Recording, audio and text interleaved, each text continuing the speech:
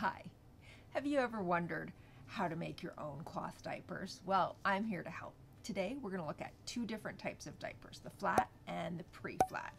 In my opinion, those are the best two diapers because they wash really easily, they dry super quickly, and they're the easiest to keep stink-free. We're also going to look at tools that you'll need. Now, if all you have is a pair of scissors, that's going to be enough. We can work with that. We're also going to look at fabrics. You might have fabrics around your house that you can use, like receiving blankets, but we'll get into that. I'm also going to give you my personal favorite. I did a ton of research to find the best fabric for diapers, and I definitely found one that I love, and I'll share that link with you guys in the comments. All right, let's get into it. So we're going to start with the simplest diaper ever, and that's just the flat. Now, flat is just ideally a square. They can be rectangular, but ideally a square piece of fabric. This is a size I really like. It works well for everything, really, honestly, from a newborn up until potty training. So these, I like to make them 28 inches by 28 inches, which is 71 centimeters by 71 centimeters. So you know, they can be give or take a little bit on that. Some people make them smaller. You might want to go bigger, but probably not, because I mean, it's gonna end up being pretty bulky for your baby if you get too much bigger. These are really easy. You can make them out of all kinds of fabric. You can make them out of receiving blankets you might already have. You can go to the thrift shop and buy receiving blankets. I rummaged around my house to see what I might have here that I could use, and all I found was I found some old pillowcases that are flannel. They would work. But if you're gonna buy new fabric, you can buy cotton flannel at the fabric shop. But what I really recommend most is this exact fiber. I did a ton of research. I brought in a ton of samples and I tested what was most absorbent. And not only absorbent, but what could withstand compression, right? Because your baby's bum gets wet, then they sit on that bum, they're in their car seat, whatever, and the pee squishes out. So you want something that's going to hold on even with compression. And what I found was this exact fabric. It's a bamboo hemp spandex blend, and I'm actually going to put the link in the description because I really recommend this fabric. So this is that bamboo hemp fabric I was talking about, and I have a bolt of it here, and last night I ripped off a 1 meter, well, I guess it was a 1 yard piece. And when I say ripped off, I mean I ripped it off. I took my scissors and I just made a little cut, like a little cut, and then I just ripped, and it rips nice and straight right along with the grain of the yarns that it's made from. So I actually prefer to do that because it's going to give you a nice straight line. And when you cut, like, it's really hard to, especially with stretchy fabric, it's hard to keep straight. And especially if you happen to have toddlers in the house, they love to, I tried to cut this same fabric at my daughter's house once, and her toddler just insisted on standing. I was doing it on the floor, and the toddler insisted on standing on top of it every single time. I would get it all nice and straight.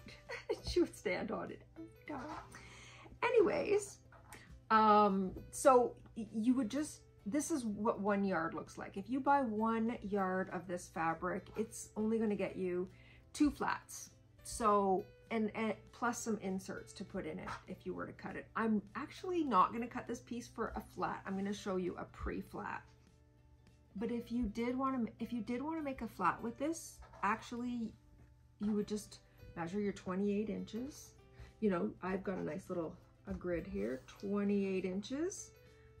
You know, this is just going to be enough for a nice insert, this little extra bit. I would put a little cut with my scissors and rip it off.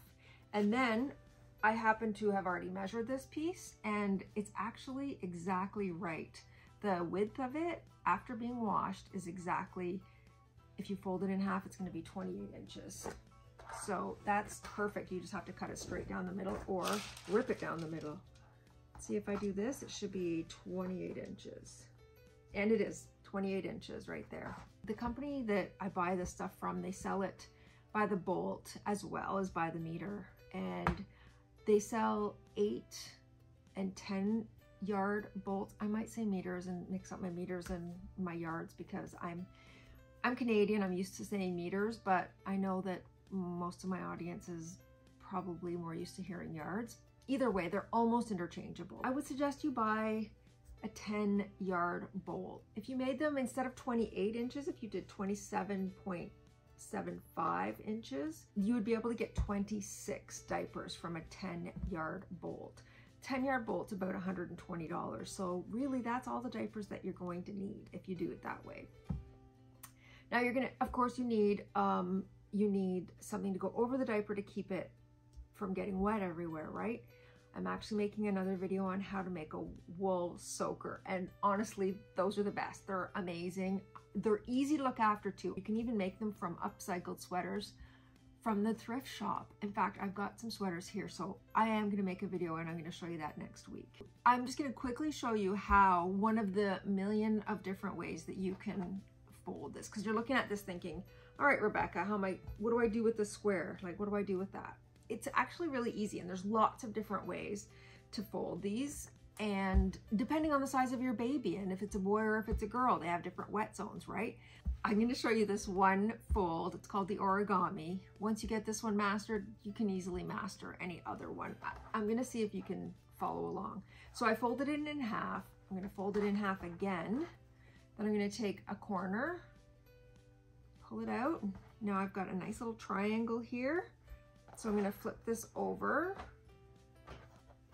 Now the triangle's on the back, and I'm going to fold this over several times. This is going to be where your baby's going to be peeing on. So there, just like that. And we take your baby. This is just our little Dolly Rosebud. And you can roll up these little edges. I'm not sure if you can see this or not. Roll up the edges. And then you just pull it around and around. And you're gonna use, you can use pins. I'm gonna tuck this in, and you can see even this will hold, but I mean, you're gonna have a pant on over top of it. So you're either gonna use a wool soaker, or you can even use a pocket diaper or just a cover on over top of that.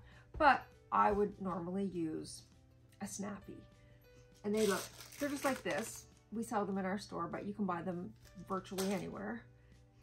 And you just attach that. You just hold it there. It's got little teeth. And over here and down here. Voila. That is going to hold that on your baby quite nicely. And that's going to do you for a long time. These are great, perfect diapers. You don't need anything else. But I'm going to show you one more thing that I think might be even better, especially for night. I'm going to show you how to make a pre-flat from this. And a pre-flat, like I mentioned earlier, is amazing. I think they're maybe a better option, if that's possible. And definitely a better option for night. You're going to love it. Baby's going to go all night without soaking through these diapers. So I'm going to use this piece because I already cut it and I have it ready here. And I have a pattern, and I actually am working on getting a pattern that I can put up, but I don't have it available yet for you to buy or for me to give away, whatever works out. But I can tell you how to make it, and you can make this. Well, I'm just gonna have to show you, okay? I'll show you how this works, because it really is amazing. So I'm gonna fold my fabric in half. Just trying to line up these side edges.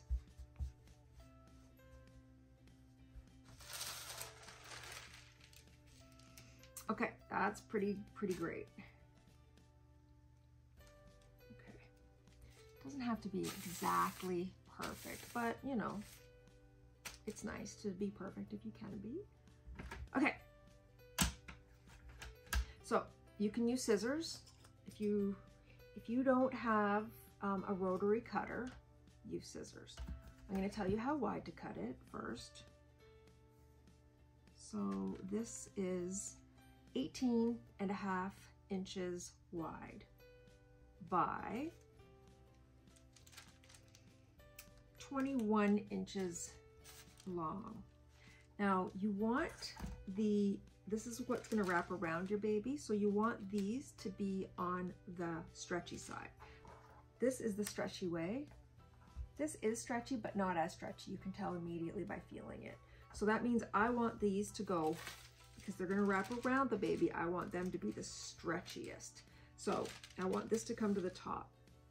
And this is called cutting on the fold, or well, I'm not cutting on the fold, but this is the fold. Take a straight edge, or you know, you can rip. It's a little harder to rip because I really want you to cut on the fold there. I want that fold. I want this to be double layered to make it the best it can be.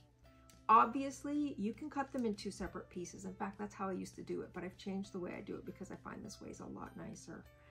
I'm going to use a rotary cutter. You can use scissors if you have scissors. I'm just going to line this up here. You don't need to have a pattern. In fact, this is when I had to tape it together. You can see I've been using it for a while.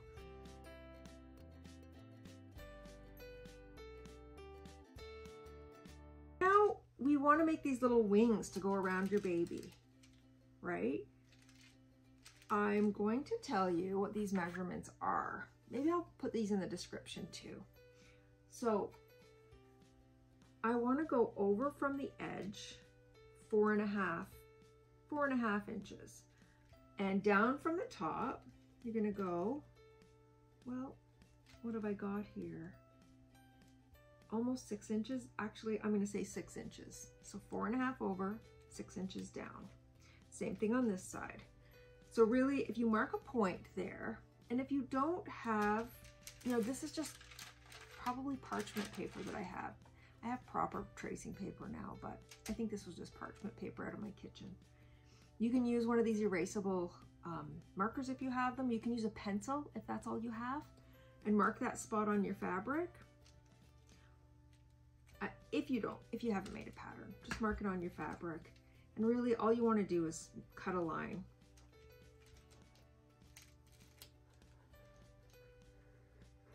And I'm going to circle up a little bit. So starting there, I'm just going to circle up. And then I'm going to cut out this little wedge. Boom. Oops. Just to make it nicer. These don't have to be exactly perfect. Again. And there you have it. Now we have a pre-flat. Right? That's all you have to do. It's done. I'm going to serge the edges because that's how I roll. That's how I like to do it. But you don't have to do it. It will just have little shaggy edges like this, but it will not be the end of the world. And, okay, look, when you throw it in the washing machine, it's just one piece of fabric. It dries, it washes super easily. When you go to put it on your baby, you're just gonna fold it like this. It's so easy. I know I keep saying that, but it is easy. What I do, I'll just tell you before I do it, I actually just go around, I just continue, I start on the corner and I just serge the whole thing. I just serge in here, all the way around until I get back to the corner I started on. And I'm back. The serging is all finished. I'll show you what it looks like now. Okay, so I'm gonna lay this out so you can get a good visual on how I made that cut. So again, that point that I told you about, it was just down here. I just cut down and cut back up. And this is where it folds in half. All right, there we are. And I'm gonna show you how to diaper Rosebud. So again, you just fold the diaper sides in. See, so if you have a bigger baby, you leave this up and it's like it's extra padded back here. It's great because now you've got 1, 2, 3, 4, 5, 6 layers in the wet zone, right? Where it's gonna get messy. You can even fold this, you know, there's just so many different ways. You can fold one layer separately. Maybe you want to fold this one in first, like this, right? Then you've got extra padding there. In fact, maybe you want to go even higher to here. And then fold it in Now you've got even more coverage. And I'm gonna remember Rosebud's teeny tiny. I'm gonna go down. Got these little wings here. And on she goes.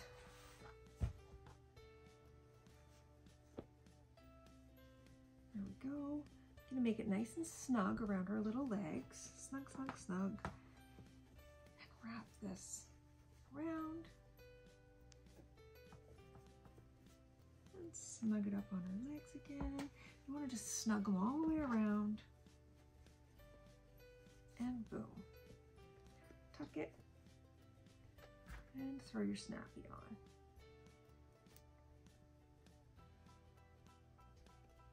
And there you have it.